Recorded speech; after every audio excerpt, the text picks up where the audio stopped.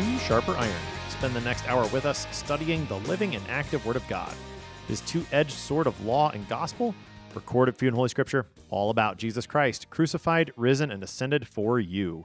Thanks for tuning in this morning here on Worldwide KFUO. Christ for you, anytime, anywhere. I'm your host, Pastor Timothy Appel of Faith Lutheran Church in Godfrey, Illinois. Thank you to the generous underwriters of Sharper Iron, the Lutheran Church Extension Fund, where your investments help support the work of the Lutheran Church Missouri Synod. Visit lcef.org for more information. And Luther Classical College, a college for Lutherans by Lutherans, opening in fall 2025. Learn more at lutherclassical.org. On this Monday, July 10th, we're studying Psalm 34. In today's text, King David invites all who pray along with him to taste and to see that the Lord is good, for the Lord is the God who continually provides for and delivers his people.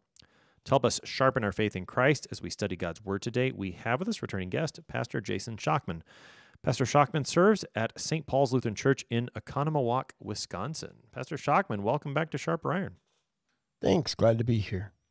So, Pastor Schockman, we've been looking at a variety of Psalms so far in the month of July here on Sharper Iron, and this is the first one that really has a superscription of a little bit more detail than some. So I'm just going to get us started with that. The superscription, which is in fact a part of the text of the Scriptures, it says this, of David, when he changed his behavior before Abimelech so that he drove him out and he went away. So let's just jump right into that. What should we understand from the superscription of Psalm 34?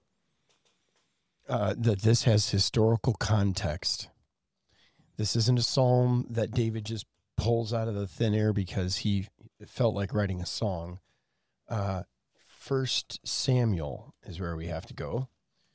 So I'm frantically turning in my Bible because I don't have it all memorized clearly. 1 Samuel 21, David is being pursued by Saul, who wants to kill him. This is right after the whole Jonathan shoots the arrows as a sign to David that he's not safe. And David flees. He goes to the temple to Ahimelech, which is not the same as Abimelech.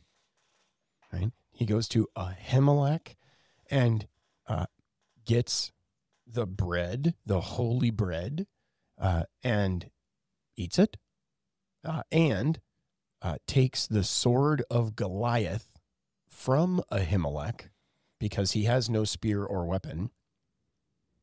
And then he flees to the king of Gath, that is Achish, and before, so the king of the Philistines, right? And so that's a story, right?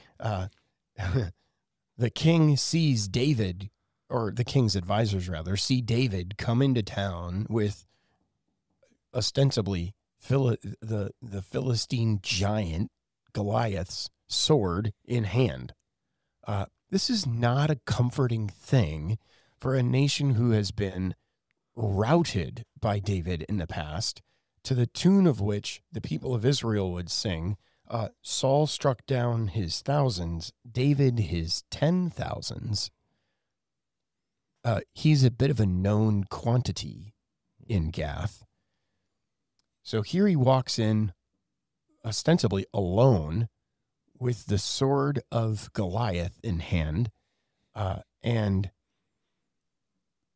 the advisors to the king aren't real comforted by this. And so the king says, well, bring him to me. So they do. And David decides, I kind of don't want to die here all by myself. So he plays the part of the madman, lets his drool drain down into his beard. He makes marks on the doors of the house where they put him to kind of make him appear to be crazy. When the king gets word of this, he says, I got enough crackpots in this town. I don't need one more. Get David out of here. And so David goes. And he actually flees then back to the cave of Adullam, which that's a whole nother story for a whole nother time because there's a lot of rich stuff there. That's right. Which, again, brings us back to Psalm 34. David, when he changed his behavior, which apparently is a Hebrew idiom for acted like a fool.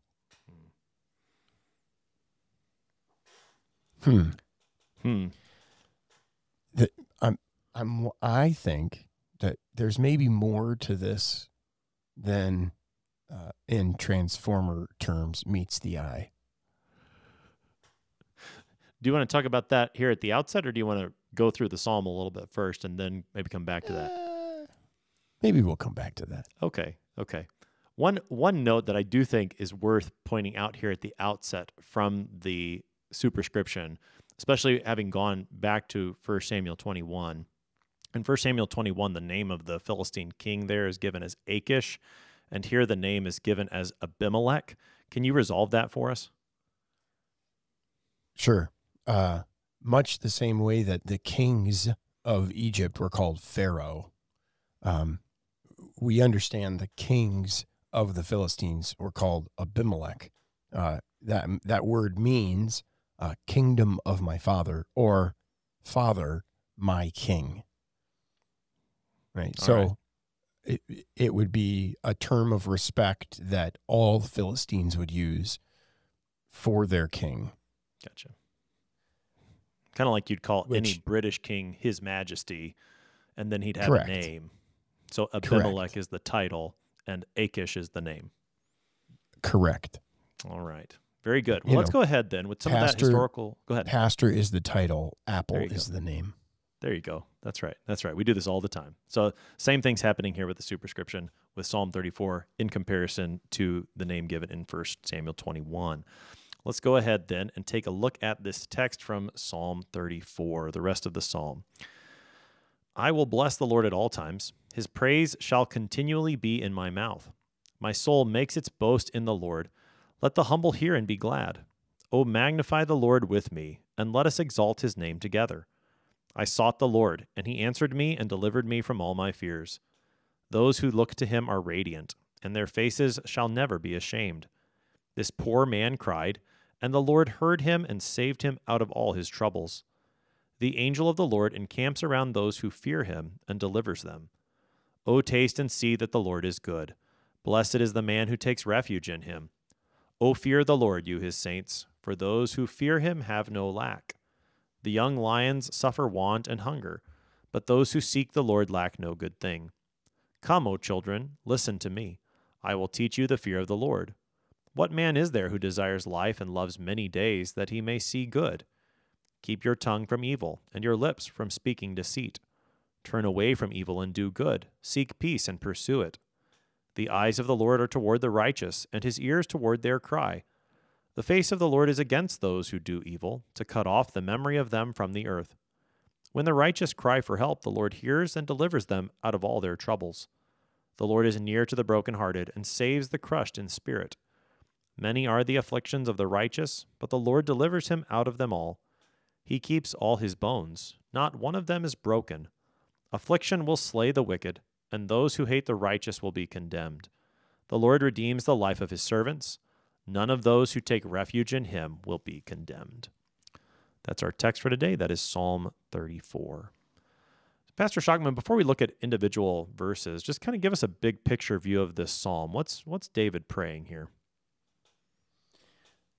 He's praying a prayer of thanksgiving, inviting others to rejoice with him in the God who saves. The context is kind of important to note. David is being pursued. Saul, the king of Israel, is murderously threatened him, even throwing a spear at his own son. Right? David is on the run. He's in the camp of the enemy, before the king of the enemy, and his life is on the line, and he's alone. So the fact that he starts with, I will bless the Lord at all times, is significant, right? Not just in the good times, because these aren't good times that David is remembering. His praise will continually be in my mouth. I wonder how he did that when he was playing the part of the madman. How often do we see people that talk about Jesus incessantly, and just kind of look at them like, are you connected to reality? Like, like the guy on the street corner that you walk past, maybe the homeless guy that you walk past, and he's just, oh, Lord bless you, Jesus bless you, Lord bless you. We got a couple of those in the Milwaukee area. And I always consider, as I listen, that perhaps the Holy Spirit is working even through them to declare his word of blessing, to declare his word of, I don't know, that the name of Christ would be praised, right? And so then when I go listen to the apostles try to tell Jesus to make those other people be quiet, and he's like, no. Whether they do it genuinely or not, it's not them doing the work, right? The gospel is proclaimed. Take us into the next two verses of we could bring this. Yeah, sure. Hang on though before we run away from there. You could easily jump to the New Testament from here too, right? Bless the Lord at all times. Yeah. This is Paul, right? Romans 8:28. All things work together for the good of the saints, right? Those who are called according to his purpose. So we can bless the Lord at all times. That his praise is continually in our mouth. Next couple of verses then. My soul makes it to boast in the Lord. Let the humble hear and be glad. You ever listen to people or talk to people, and it is apparent from their reaction or their language that there is nobody that's going to be able to tell them no thing that they haven't already considered.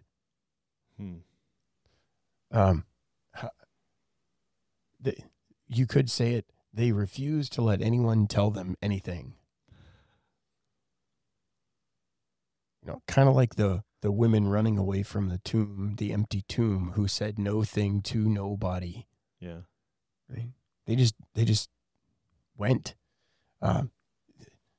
I think what's here in verse 2 and 3 is David is both saying, I'm not going to boast in myself, but I'm going to boast in the Lord.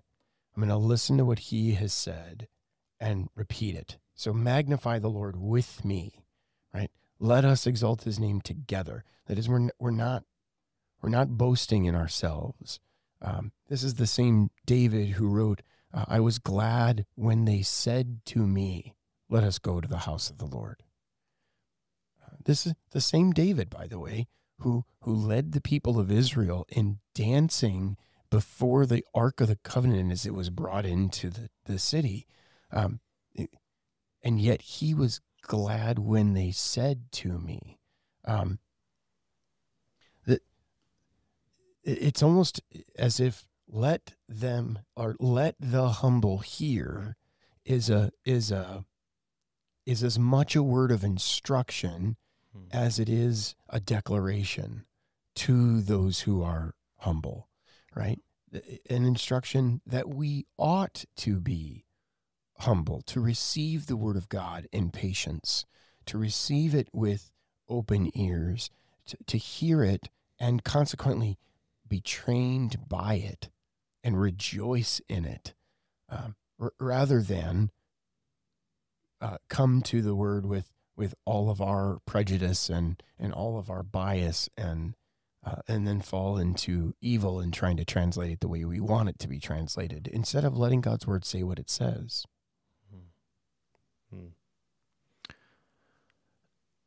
So he continues then, and this is where he really starts to invite others into this praise. I mean, you think about David, who has gone into Gath he's the one who's received this treatment, but now he calls others, and that's a part of what's going on here in this introduction, I think, is that he's calling others to join him in the praise of God, not only for what the Lord's done for David, but what the Lord does for his people in general. Yes. So let us exalt his name together. Right? Not just me alone.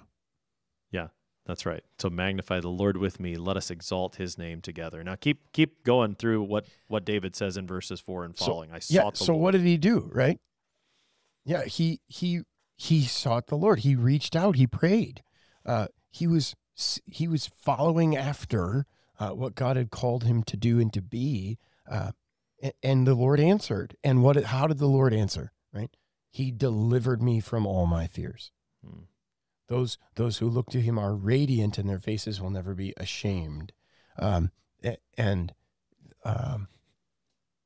This is the idea of the face of Moses as he comes down off the mountain, right, reflecting the glory of God. More so, because there is forgiveness with the Lord, right? We are his face shines on us. He lifts his countenance upon us, and we have his peace. I think I've read that somewhere before. Yeah. Yeah. The image of the faces of those looking to the Lord being radiant stands. It's striking in the context of what we looked at in 1 Samuel 21, where David's face doesn't look so radiant, maybe in Gath. Yeah, where he's got spit and drool all over the Right. place, and the point that the contrast rather that David makes is there's nothing to be embarrassed about when you are seeking the counsel of the Lord. We don't have to be ashamed before him for Christ, right? Christ is our all. This is just such a wonder that as you and I kind of were talking backstage, as I'm digging through the commentaries on this psalm, so few actually bring this back to Jesus.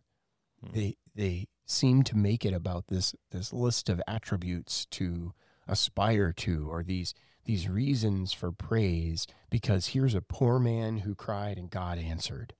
Right? That's verse 6, by the way.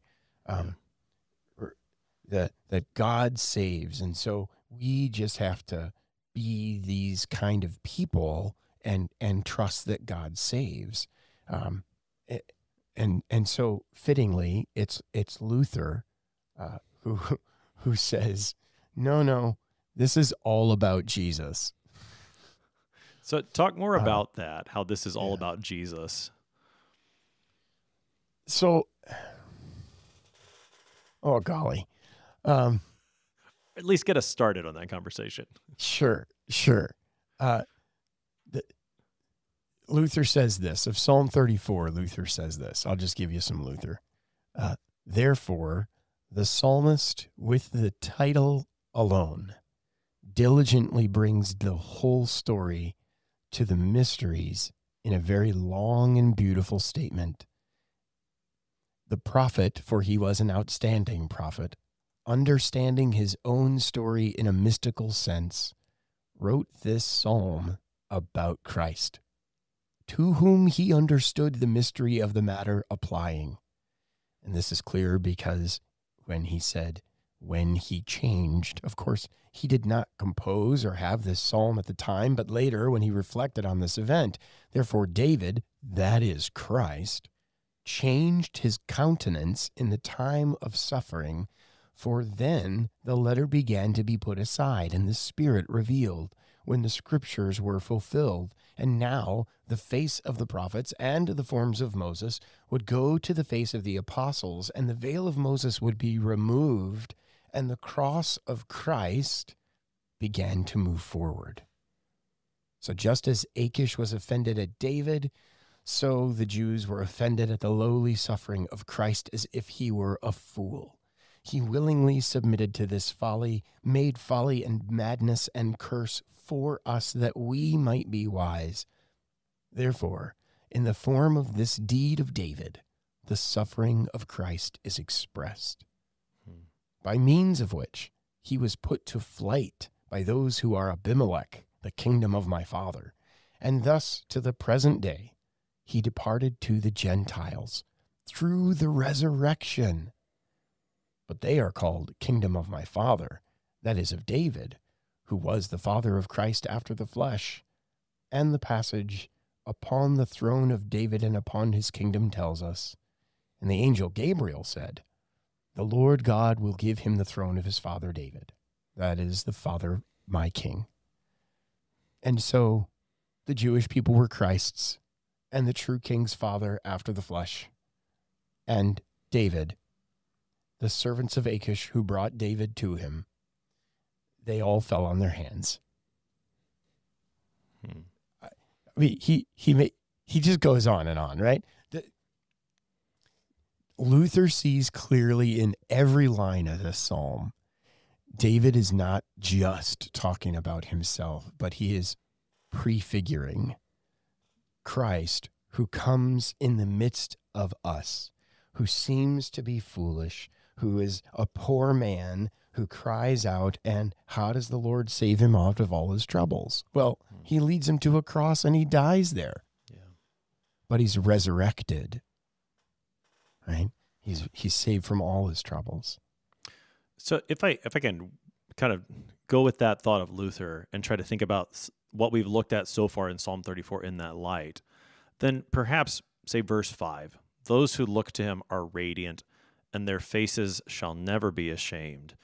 Think about that image as you normally would picture it, and now compare it to the image of Christ's face on the cross. O sacred head, now wounded, as we sing during the season of Lenten and Holy Week. Yeah, with grief and shame weighed down. Yeah. How is that radiance? Well, what does Jesus pray before he goes to the cross? Father, glorify your name. Yeah. Right? So in the cross, real quick, in the cross, yeah, we see the full wrath of God against sin poured out. And we see forgiveness manifest. And we see the complete work of salvation done. It is finished. Yeah. So, thinking it through Psalm 34 like that helps us to see, well, what Paul talks about in 1 Corinthians 1, that although the cross looks like foolishness or weakness to the world, for us who are being saved, it's truly the power and the wisdom of God. Yeah. So to the world, it's an aroma of death, the death of Christ, to death, our death. But to God, it's the sweet aroma of Christ. That's gold. Yeah. That's a glorious thing. And so then, if we can try to take this and connect it to the way we would join David in this prayer, then, especially seeing Christ's own suffering and death within this psalm, we've been connected to Christ, to his death and his resurrection and holy baptism. And so when we find ourselves, in whatever trouble it may be, whether it's akin to what David experienced, whatever that trouble looks like, we too can join in this prayer, knowing the outcome will not bring us to shame, no matter what our face may look like right now, because of what Christ has gone through for us and has taken us through that with him. We probably should just run right ahead to verse 9. Well, we haven't even talked about 7 or 8 yet. Oh, well, maybe we'll come back. Okay, take us to verse 9 and we'll come back to 7 and 8. Yeah. Oh, fear the Lord, you, his saints, his holy ones. For those who fear him have no lack, right? That's Psalm 23. The Lord is my shepherd. I lack nothing. Yeah. Wait a minute. How can that be true in this present world? Because there's lots of stuff that I want that I don't have. But that doesn't mean I'm lacking. I I have Christ. In everything, I have Christ. What more could I need? I have forgiveness and life and salvation. So even when my present circumstances stink, I have the joy of the Lord that is my strength. Recently, the side note, we'll go back to 7 and 8. Recently, the Oklahoma Sooners girls softball team won sectionals, and they were being interviewed on ESPN Plus about how they played with such passion and such joy over such a grueling length of time. And they've got 51 wins in a row, right? How do you keep up the passion? How do you keep up the zeal? 3 players in a row, all with different language, all with different phrasing. So it's not like it's a coined, patented, like talking point that they've been told to talk about. All 3 players in a row. The joy of the Lord is our strength. Joy is in Jesus. Happiness is in temporary circumstances. We have Christ. We lack nothing. Right? All 3 players in a row talked that way. Like the reporters come back to the coach. They're like, same question, coach. Obviously searching for a different answer that they can use as a soundbite. And the coach is like, yeah, I don't think it can be said any better than these 3 ladies just did. Fantastic. Mic drop. So if you haven't seen that, go look it up on YouTube. Blaze TV interviews the Oklahoma Sooners girls softball. Outstanding. Fantastic. So back to 7. Well, back to 7 and 8. Let's pick up those verses on the other side of the break. We do need to take a break. So we've covered verse 9, seen examples of that in life today. We're going to come back to this psalm on the other side. You're listening to Sharper Iron here on KFUO. We're talking to Pastor Jason Schockman this morning about Psalm 34. We'll be right back. Please stick around.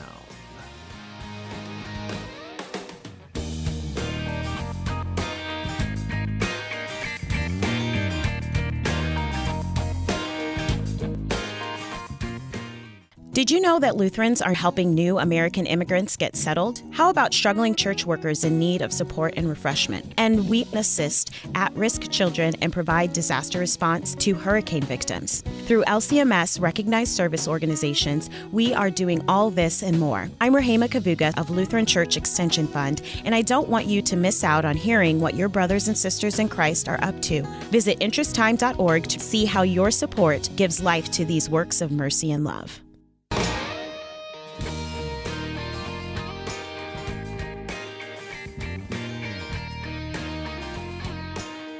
Welcome back to Sharper Iron. It is Monday, July 10th. We're studying Psalm 34 with Pastor Jason Schockman.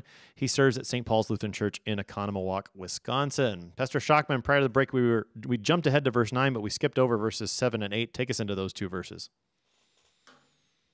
The angel of the Lord. We should probably stop right there. Yeah. This is no just general angel. This is the angel of the Lord, the Melech Yahweh, God's messenger who is sent to protect those who fear the Lord, to carry out his divine will on earth, namely salvation. Who's that? Salvation, that's the name for the Lord Jesus. Oh, right. Yeshua. Yeah. The angel of the Lord encamps around those who fear him and delivers them. Know when they, know if they, this is what he does. He delivers. Right?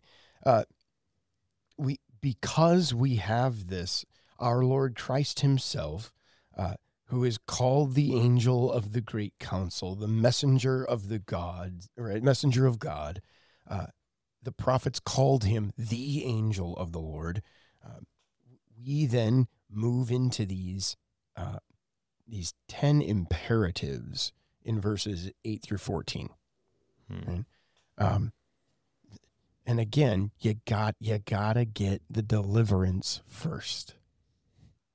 Again, I mentioned this earlier as I was looking at commentaries. They all made this psalm about how to be a better Christian, right? But it was all motivated in cultivating these these characteristics of seeking and following after and doing good because it's not natural or easy for us. So we have to work at it. And there's some truth to that. But where does that come from? It comes from being delivered, right?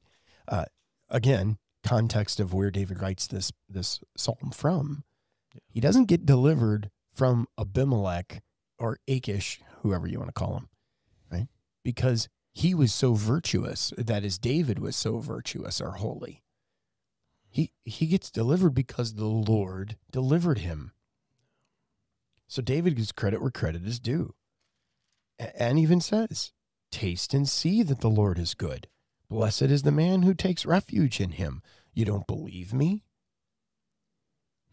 Have a bite. Yeah. Taste and see. Right?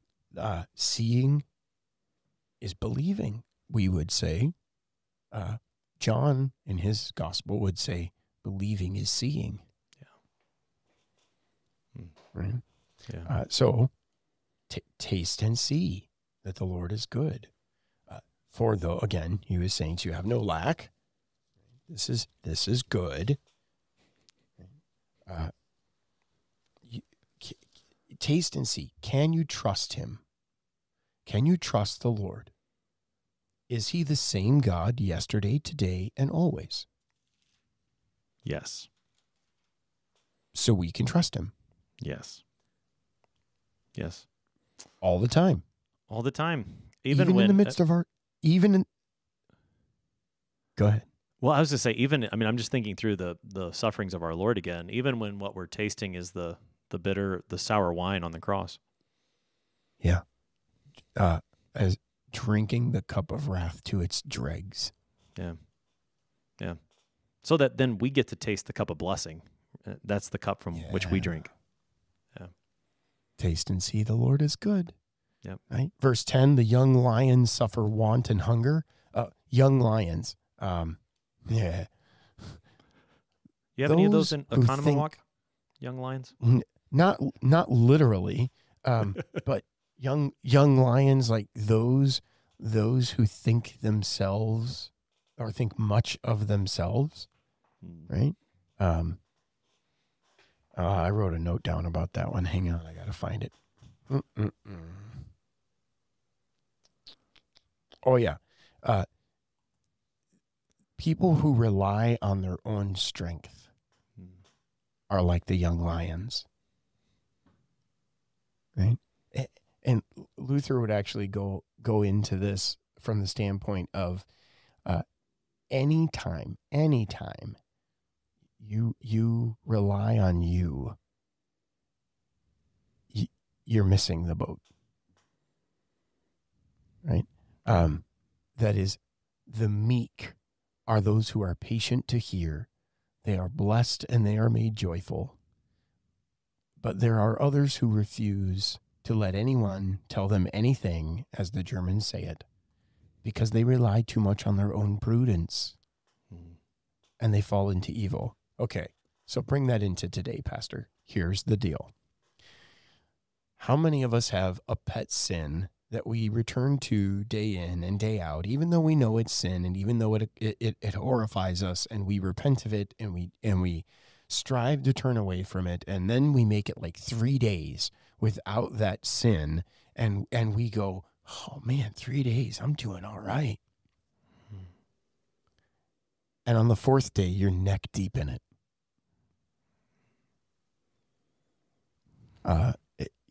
This is, talk to an addict. When do they stop being an addict? Never. Right? Every day is one day at a time.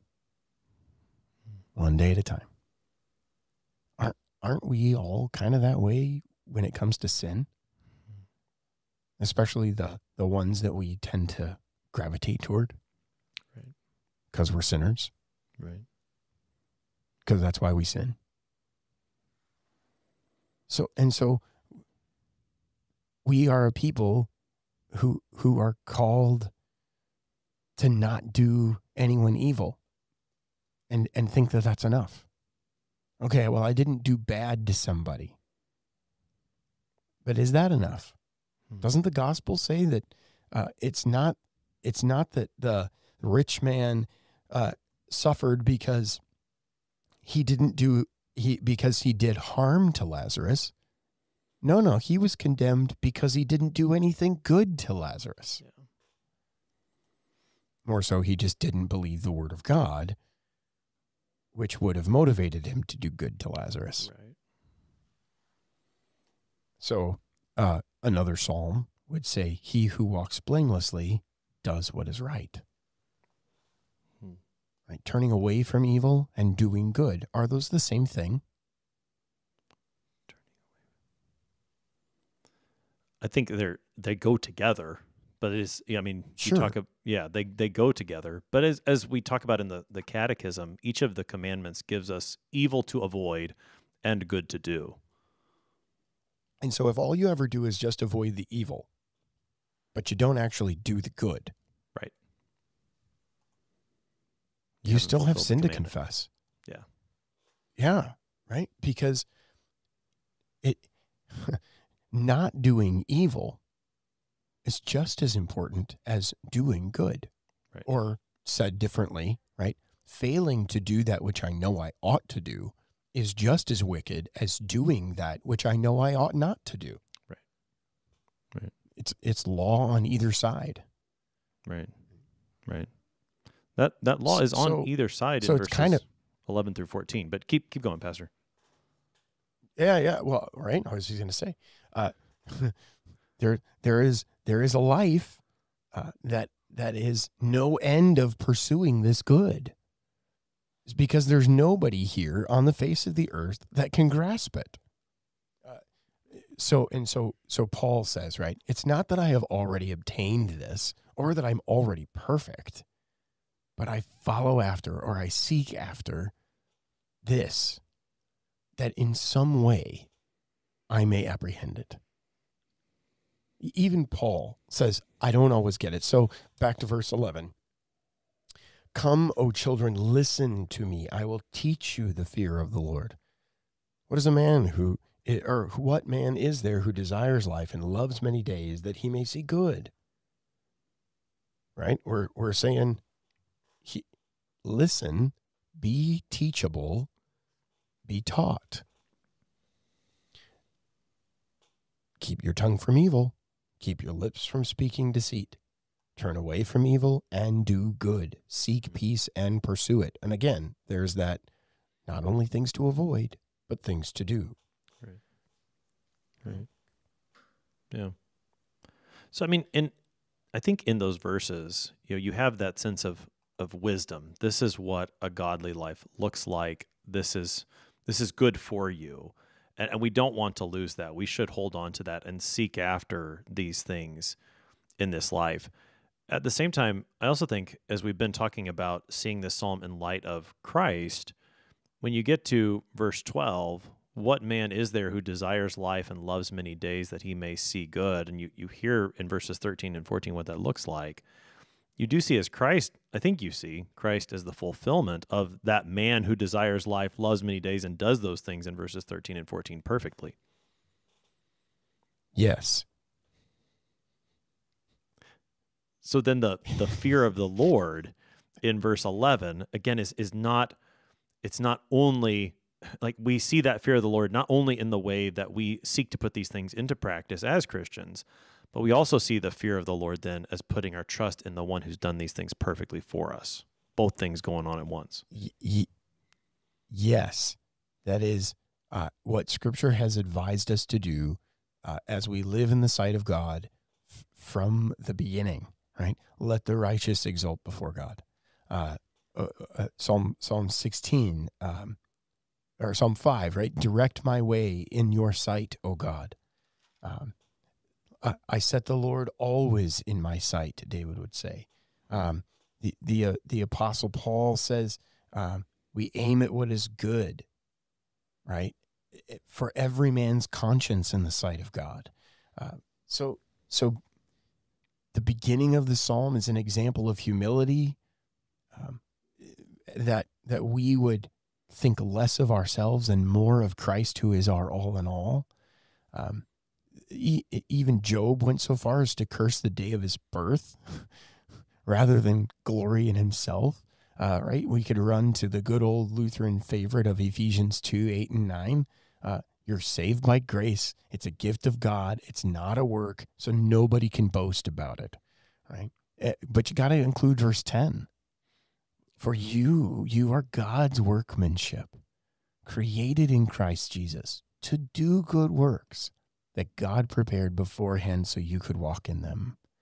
Right? So the confession of our sin, where we failed to do these good things, actually gives glory and praise to God, because it diverts the praise and glory from us. And so then God, who doesn't want to share his glory or his praise, right? He's a jealous God. He doesn't want anything loved beside himself. This is the first commandment. Have no other gods. And so when we bring that idea of Jesus is the fulfillment of these verses that encourage us to seek this peace and to pursue it, then we begin to maybe have a better understanding of Matthew when he says, seek first the kingdom of God. Right? And that is, seek first Jesus and his righteousness, not a righteousness of our own. Right? If we look at God and his righteousness and we try to add any of our own, what are we really saying? Wow. Christ died for nothing is the way Paul puts it in Galatians. Yeah, right. Quite abruptly, indeed. Yeah. Right? So the scripture speaks, and it appears to us in which we are disposed to hear it. So the Lord speaks about our sin according to our understanding. And in this way, sin, namely as it's recognized and as it's confessed, manifests and praises the grace of God. Right? If we say we have no sin, we deceive ourselves and the truth is not in us. But when we confess our sins, God is faithful and just to forgive our sins and cleanse us from all unrighteousness. I think I've said that a few thousand times in my life. There's a reason you've said it a few thousand times. Me too. Because I need it. That's right. And so thus Paul would call himself the chief of sinners, right?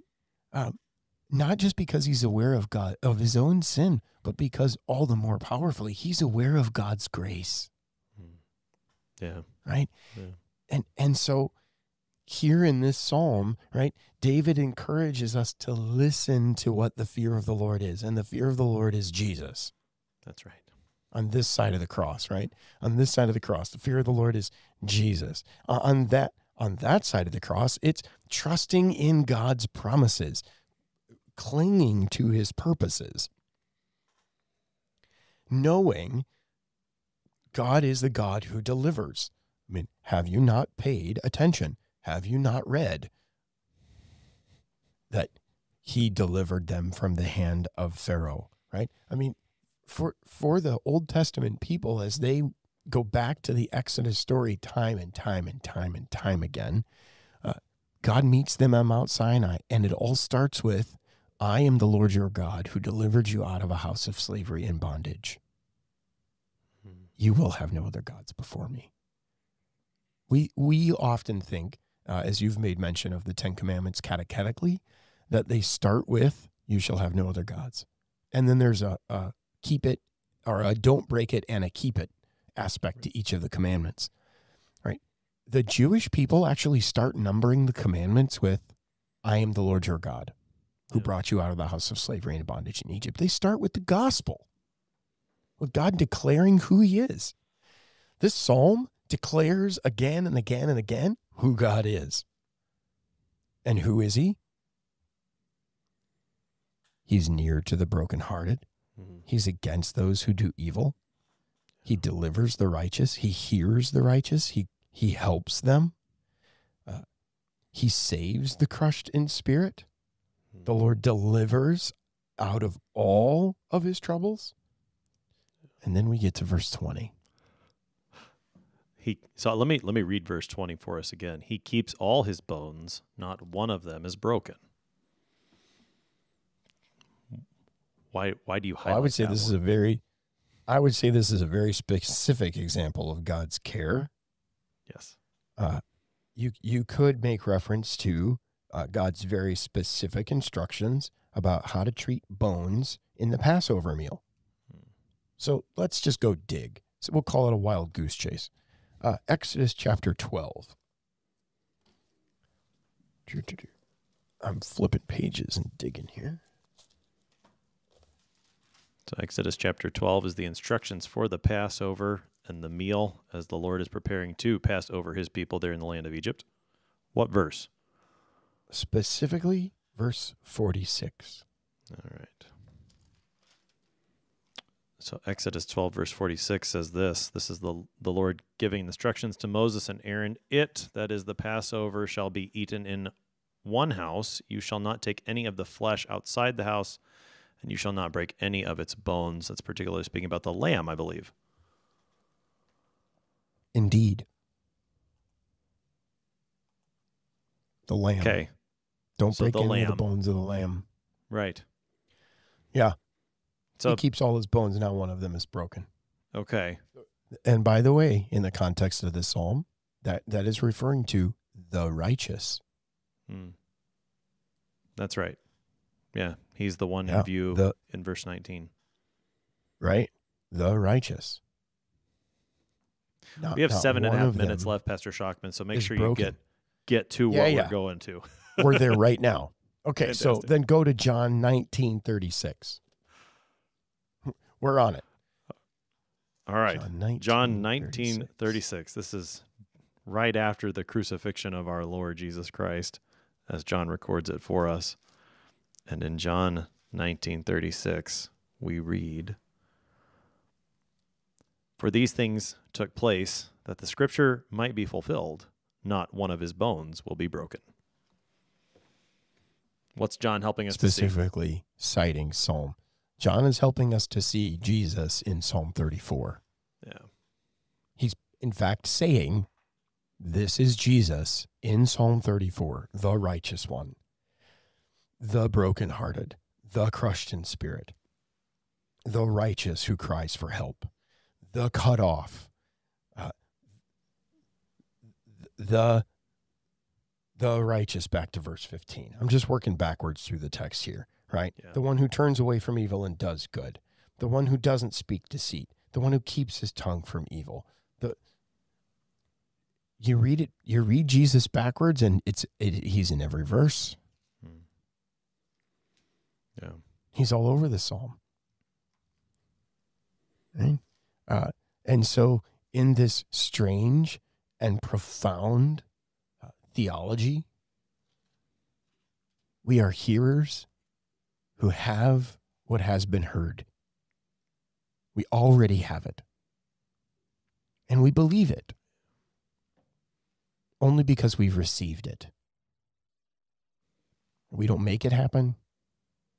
We don't affect God's salvation being given to us. But we believe it. And therefore, we praise the Lord. And our soul blesses him. And he blesses us because we are the righteous, because Christ is the righteous. And we are in him. Yeah. Right.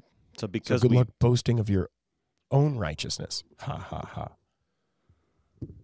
Right. So, I mean, seeing Jesus that in these various ways throughout Psalm 34, I mean, does take us right back to the beginning of it, so that we would then bless the Lord at all times. We would make our boast in him. We would join together with all the people of God in this kind of boasting and this kind of blessing of the Lord, rather than blessing ourselves or boasting about our own righteousness. Instead, we boast in Christ. or even getting all fired up and uppity about doing church right, or, making our nation right. You've been made right in Christ. It's already yours. So rejoice in it and proclaim his salvation day to day, that evermore we would say, God is great.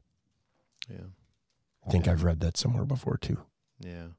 The other thing that I think is important in seeing Christ in Psalm 34 in this way is the way that it brings us comfort and strength in the midst of our own sufferings. And the verse that I'm looking at right now in regard to that is from 2 Corinthians chapter 1, particularly verse 5, where St. Paul says, as we share abundantly in Christ's sufferings, so through Christ we share abundantly in comfort too. I think to see Christ as the suffering servant in Psalm 34 then helps us when we suffer, so that we know we have, as the writer of Hebrews says, we have a high priest who knows what it's like. He's shared in our sufferings. I think that's a pretty key point too. Yeah. Big time. If I can go with you then Sure. to 2 Corinthians chapter 1. Perfect. And just as a way to help, we've got about 3 minutes here, so feel free to take us in that direction and also help us to wrap things up. Got it. So if you go right to verse 3, 2 Corinthians 1:3, blessed be the God and Father of our Lord Jesus Christ, the God of all mercies, the God of all comfort, who comforts us in all our affliction, so we may be able to comfort those who are in any affliction with the comfort we ourselves are comforted by God. God keeps pouring out comfort for you in Christ, who endured all things for you, that in him you might be comforted. He doesn't stop. And if we are going to comfort other people, we just got to keep getting filled up with Jesus as we give him and his comfort to other people. It's not because we have that in and of ourselves.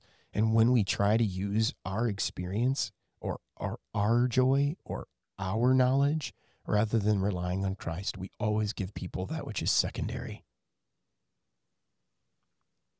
instead of going to Christ himself and letting his comfort and his joy be what goes forth from our mouth. If Psalm 34 is about David and his experience, it doesn't do much good for me. But if Psalm 34 is about Christ, then I have no lack. Yeah. And it is about Christ, so that we do have no lack. We have absolutely everything we need in the one who has suffered for our sins and who has been raised for our justification. Pastor Jason Schockman serves at St. Paul's Lutheran Church in Oconomowoc, Wisconsin. He has been helping us today to study Psalm 34. Pastor Schockman, thanks for being our guest today. Absolutely my joy, Pastor Appel.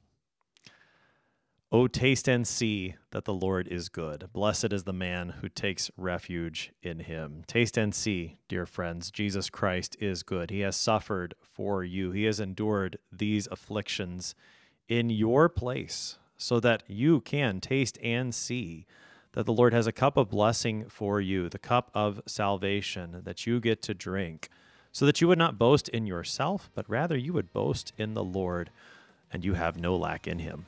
I am your host here on Sharper Iron, Pastor Timothy Appel of Faith Lutheran Church in Godfrey, Illinois. If you have any questions about Psalm 34, please send an email to kfuo@kfuo.org. It is always a joy to hear from you. Thanks for spending the morning with us. Talk to you again tomorrow.